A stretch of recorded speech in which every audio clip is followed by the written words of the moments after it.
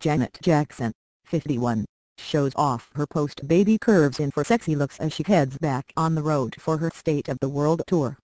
She's endured a tough few months after splitting from her husband in April, just weeks after welcoming their baby son into the world.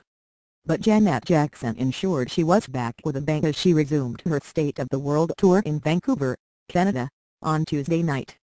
The singer, 51, who gave birth to baby son in January, made 4 costume changes throughout the evening, first sporting slinky head-to-toe black before swapping into a form-fitting white turtleneck and later a hip plaid look.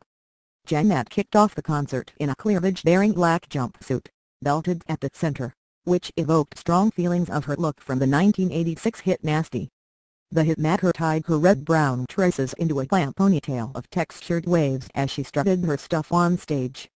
The singer topped things off with patent leather combat boots while performing her moves in front of a crowd of adoring fans. While clad in black, Janet embraced her dark side, performing a lowered chair dance upon a male backup dancer. For her next look, the newly single singer switched into a classic 90s ensemble, sporting mid-rise blue jeans with a curve-hugging turtleneck. She added a modern twist with knee-high denim boots by Christian Louboutin that seamlessly melded into her jeans. Turning around, the All For You crooner offered a handsome view of her full rump. Next, the mother of one cut a fashion-forward figure in a black tunic worn over a long layer of flannel and track pants. The denim jacket covered her shoulders at the start of the song, as she pulled her hair into a sweet bun with the on-trend ensemble. The Jackson darling brought the drama with her 4th look, donning a bewitching maxi skirt while using a cane as a dance prop.